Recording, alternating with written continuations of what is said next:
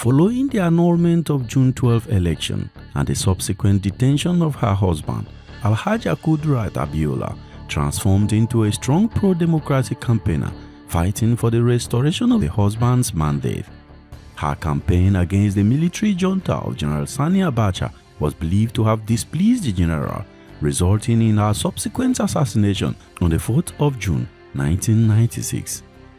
In this edition of Hisple Media, we bring to you the full story of how Alhaja Kudirat Abiola was assassinated. Please stay tuned. Welcome to Hisple Media In-Depth History. A brave woman, Alhaja Kudirat Abiola came into this world in 1951 in the northwestern city of Zaria, present-day Kaduna State. Kudirat Abiola was born with the name Kudirat Olayinka Adeyemi and was the second woman to have married her husband. But at the time of her death, she was Abiola's most senior wife. She attended Muslim Girls High School in Ijebode in Ogun State. Testimonies of her time at Muslim Girls High School, Ijebode, indicates the evolution of a powerful mind with leadership qualities that would later propel her to become the head prefect in her final year. It has been established that Alhaja Kudirat Abiola did not attend university education, but was married to a business mogul, Chief MKO Abiola, at the age of 21. It was a successful marriage that produced 7 children. Available facts revealed that she used her bride price to pay for the education of her 2 sisters. Partly in response to the circumstances of her own history, Kudirat Abiola adopted many social causes and was to become a prime supporter of the educational program of the Ansarudeen Muslim movement in Nigeria. Kudirat was also a successful businesswoman. Ordinarily tuned to private life, the military annulment of the June 12, 1993 presidential election, believed to have been won by her husband, brought Kudirat into pro-democracy movement. The movement was not without consequences either. In 1994, Abiola was incarcerated and kept in solitary confinement, with only a Quran as his companion, for claiming his presidential mandate from the military junta. Despite the danger posed by the military, Kudirat was said to have provided clear leadership in this period of general confusion following the annulment of the election and the incarceration of the husband. She stepped forward with a conviction that the military's action amounted to violation of the fundamental human right of Nigerians to elect their own leaders. Her participation inspired a new level of activism in Nigeria's pro-democracy struggle. Alhaja Kudirat Abiola mobilized market women, students, activists and other human rights community to fight for democracy. In the summer of 1994, Kudirat was actively involved in moving and sustaining the oil workers' 12-week strike action against the military government. The strike, which succeeded in isolating and weakening the government, was the longest in African history by oil workers. In December of 1995, when the pro-democracy group decided to march for freedom in Lagos, Kudirat joined such esteemed nationalists as Anthony Inahoro at the forefront of the march, braving the bullets of government forces that were sent to intimidate them. Her fight was essentially for the release of her husband and the restoration of his mandate, which was annulled by General Ibrahim Badamasi Babangida in 1993. Abiola was detained after declaring himself President and Commander-in-Chief of the Armed Forces following the June 12 election and the subsequent annulment. While Kudirat was busy championing the cause against the military dictatorship in Nigeria, her husband was in jail on charges of treason. Her action against the military government made her the biggest foe of the military government of the late General Sani Abacha. On June 4, 1996, around 3 p.m., Kudirat was cruising on her white Mercedes-Benz salon car along the streets of Lagos. Little did she know that the worst was going to happen sooner than later. Her life would be cut short by the bullets of the assassins. She was attacked in her car by unknown gunmen along Lagos-Ibadan Expressway, allegedly on the orders of the military government of late General Sani Abacha. This happened few days before the anniversary date of Nigeria's decision to out or to vote out military regime. According to different accounts, her murder was ordered and then carried out by 6 men. Mrs. Abiola died in her car from machine gun fire along with her driver. Her personal assistant, who was later accused of being involved with the assassins, was in the car but left unhurt. It was learned that the car slowed down in Ikeja when her assailant suddenly opened fire on her and gunned her down. The assassin's bullet was said to have hit her on the forehead and smashed her brain. About 4 shots were reportedly fired at her. One hit the target's driver in the mouth and crossed to his shoulder. Kudirat was rushed to the Highbrow Echo Hospital in Ikeja, Lagos. All efforts made by the medical team to save her life failed, and Abiola died with a gaping bullet wound on her forehead. She was 44 years old. Her driver too did not survive the attack. Both were shot at close range. While she and her driver died, her personal assistant left the car unhurt. The weapon used for the execution of her killing was an F-90 submarine gun made in Belgium and described as a selective fire defense personal weapon. It has an integrated reflector sight system, backup iron sights, fully ambidextrous control, meaning it can be easily used by both the right or left-handed shooters, and can fire about 900 rounds per minute to a maximum distance of 1,800 meters. Her husband remained detained without charge even after her death and would later die under suspicious circumstances on the day he was supposed to be released on June 7, 1998.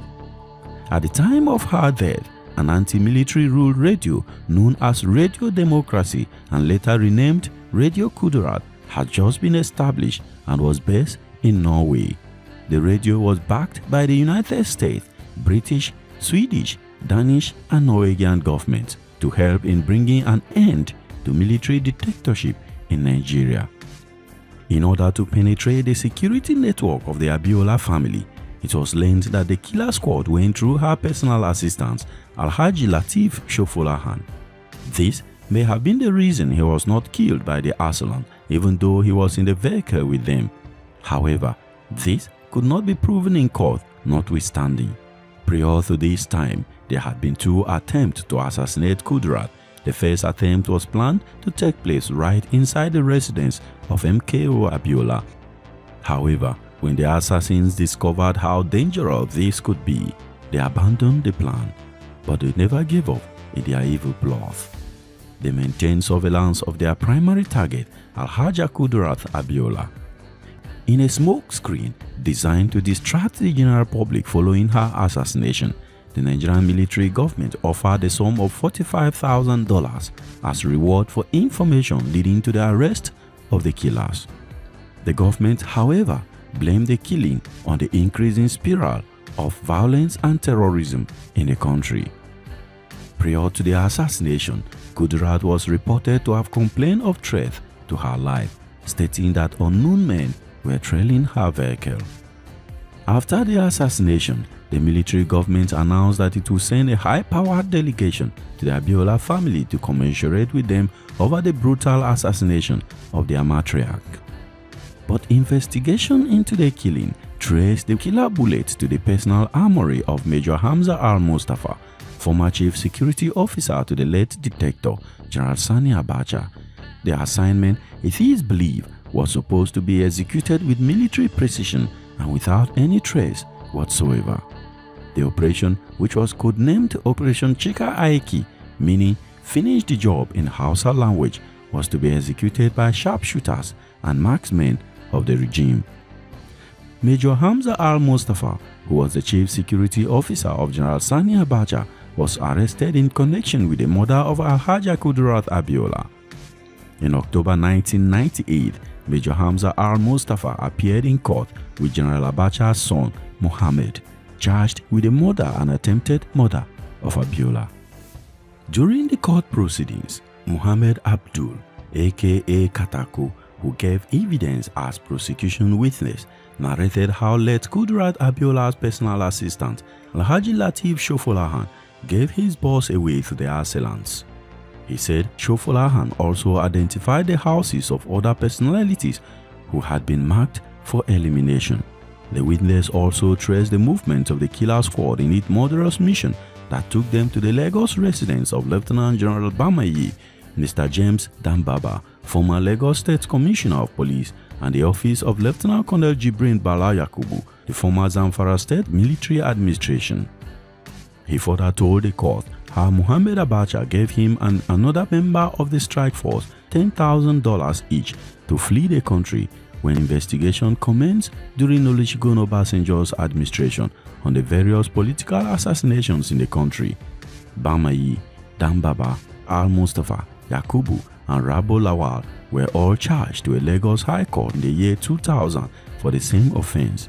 However, as the case dragged on for too long, General Ishaya Bami applied for a separate trial and was granted. During the trial, the self-confessed killer, Sergeant Barnabas Jabila, aka Sergeant Rogers, said he was obeying orders from his superior, Major Hamza Al-Mustafa. Sergeant Rogers confessed that the contract to eliminate Kudirat was given by the Chief Security Officer to General Sani Abacha, Major Hamza Al-Mustafa, to Rabo Lawal, who was in charge of the mobile police force at the presidential villa. Rogers also said the killer team was then provided with Uzi rifles, complete with silencer and cash for the operation. This was said to have happened in the presence of Muhammad Abacha, son of the head of state. He claimed to have had direct involvement in the assassination along with Rabo Lawal. Sergeant Rogers would later confess to have been involved in 3 assassinations as well. While the assassination of Kudirat Abiola was successful, the other 2, the attempted murder of Nadeko chieftain Abraham Adesanya and Alex Ibru, failed.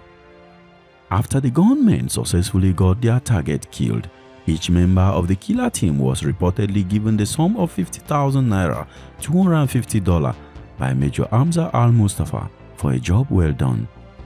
Meanwhile, in the month of May 2001, a federal high court in Abuja declared that Muhammad Abacha had no case to answer in the Kudirat Abiola charges and was roped in simply on circumstantial evidence.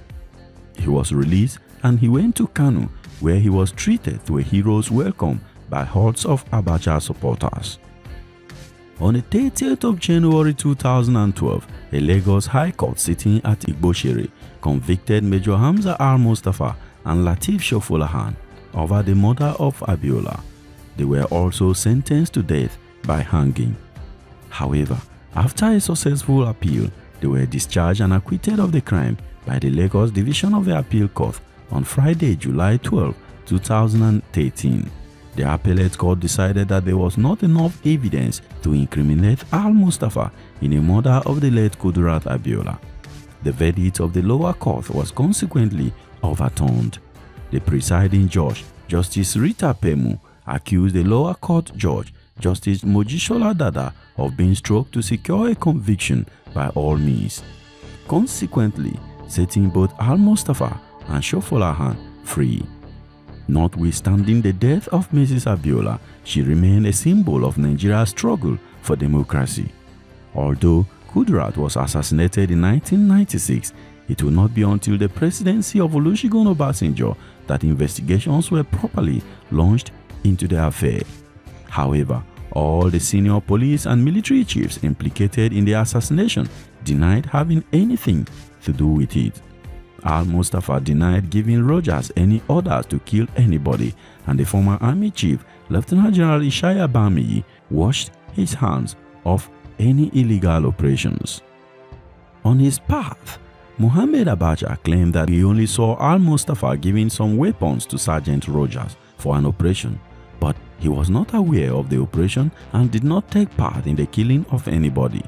Rogers, however, maintained that he was saying the truth and claimed that he got the weapons to kill Alex Ibru from General Bamiyi, who was the Lagos garrison commander, and even got cover from the Lagos State Commissioner of Police, who ordered the diversion of a police patrol team away from the premises of Guardian newspapers.